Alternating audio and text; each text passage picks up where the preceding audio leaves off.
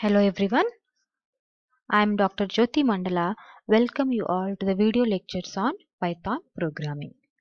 Let us start with the introduction to Python programming.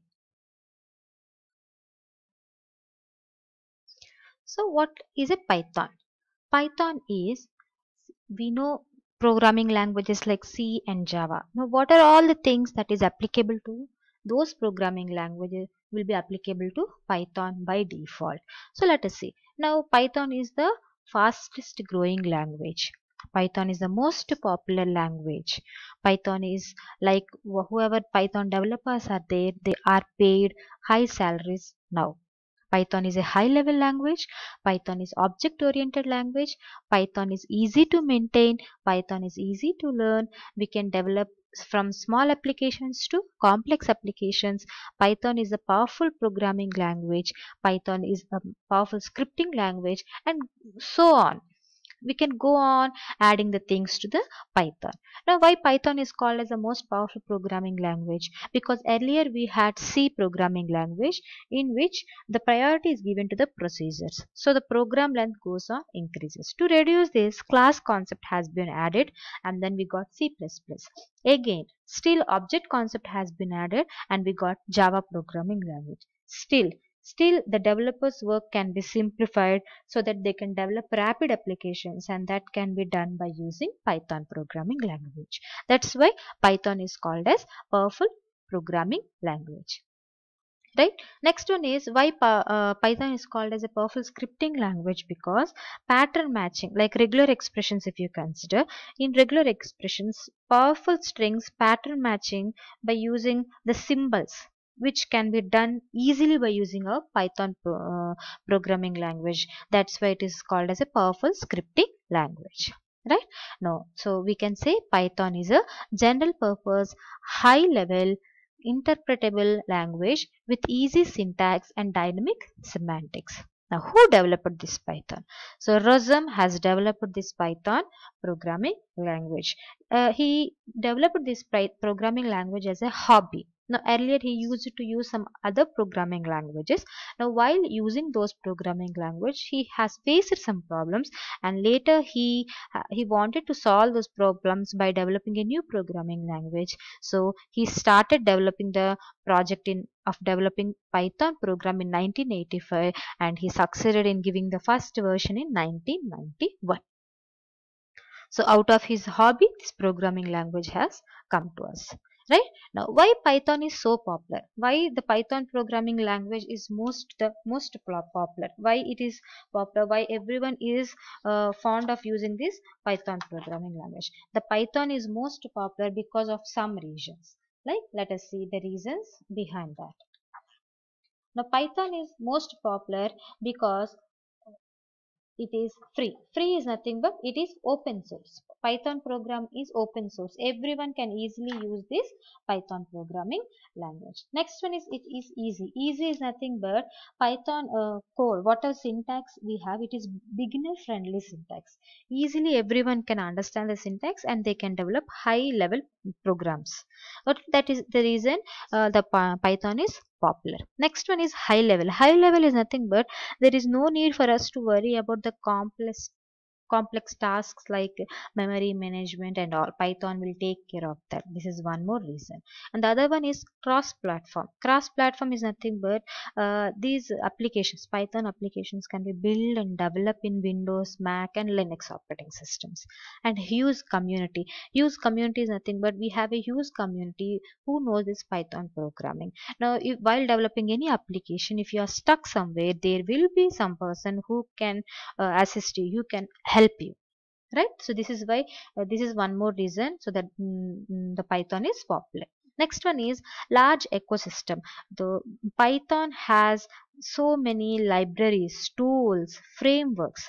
Like as an example, if I give, machine learning algorithms are already available. So in the Python. So because of this reason also, Python is the most popular language. So these are some of the highlighted points which makes Python popular. Right. Companies that uses the Python. The first one is Google. Google search engine software is completely developed. Google search engine is used to give better results. They have developed that search engine by using this Python. Next one is Dropbox. Dropbox is a cloud application which is used to store the data. The client and server applications developed for this Dropbox is developed by using this Python, right? Next one is Netflix uses machine learning and Python in combination that uses the user interest, and they will be using some clustering algorithms to make the show continue for long term, right? Next one is Mozilla Firefox also uses this Python programming for their search. And then Instagram is completely developed by using this Python programming. And National Security Agency also uses this Python for their encryption algorithms. Encryption decryption algorithms are developed by using this Python program, right? So these are some of the companies that uses Python programming. Now let us see the installation of the Python software. Now if you want to proceed further with the Python programs, we need to first install software into our system. To do that task, what we need to do is, first you need to visit a website called www.python.org. Now once you open this one, downloads, and under that downloads, according to your operating system, you need to choose. Let us consider you have chosen the Windows. Now whenever you click on the Windows page, where it will show all the variables, will show the latest version. Now whichever you want, you can choose that one. Now whatever you want, you need to click on that. Let us consider you have selected this one. Whenever you select that one, you will be redirected to this page where according to your bit size, you need to select you need to download the executable file. Let us consider this is Windows 64 bit or Windows 32 bit. You need to download that one. Once the download process is done, once it is successfully downloaded, then you need to click on the run button. Whenever you click on the run button, this page will be displayed. Now here you need to select this one. By default it is not selected. You need to select this one and you need to click on the customize installation, and then you need to proceed next. Simple. The installation process is done, right? Now once the installation process is done, you need to check whether it is successfully installed or not into your system. To do that task, you need to go to the command prompt, and in the command prompt you need to type Python, right? This is the command. Now once you click Python, it will show the version that is installed into your system. I have installed Python 3.7.7. so whatever version you have installed, that version will be shown here. Now you are getting 3 greater than symbols. This is called as Python prompt. Now once you are getting this one, it is nothing but your system is successfully installed into your system is successfully installed with Python, right?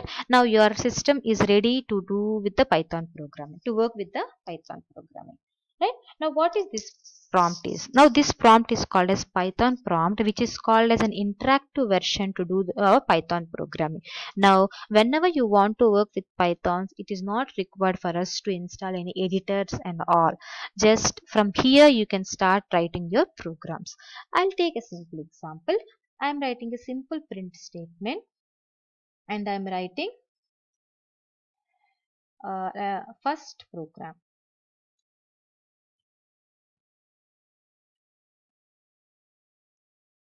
right? Simply I'm writing print, and I'm within the double quotes I'm writing first program, and click enter. Now the output will be displayed here. Now okay, now if I want to execute the same program once again you need to type that line, and again you need to execute. That means whatever you are typing there, that will not be saved anyway, and you can immediately execute that one. Suppose your program is of 10 lines. What you need to do, for the first time you need to type the program and you need to run that one. Again you want to check the output, again you need to type the program. Okay, if your code is of 100 lines, if your code is of 1000 lines, then using this Python prompt is very difficult for the developer to work with that. To solve that problem, we have another way of writing our programs, where we need to open a notepad, and in the notepad we can save our program. The same example I'm considering. I'm opening one notepad. In the notepad I have written the same statement, print first program, and you can save this program anywhere, right? And whenever you are saving this program, you need to give file name, and the file extension should be py. The file extension should be, you need to save your program as, let us consider file name is 1 and you need to save with py. Got it all of you? File extension should be py. Now you need to save this one and you need to move to the command prompt once again.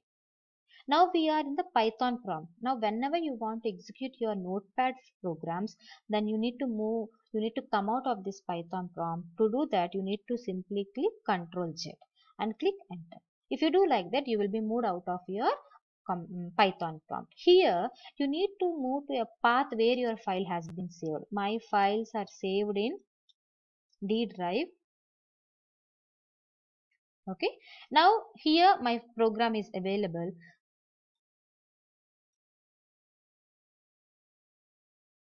Sorry, it is not personal. CD. So my programs are available in D drive Python. Now here if you want to execute your program, you need to use a command called Python space. You need to give file name. What is our file name? 1.py. Now if you type like this, it will be executed and your output will be displayed. So this is the second way how your program will be executed.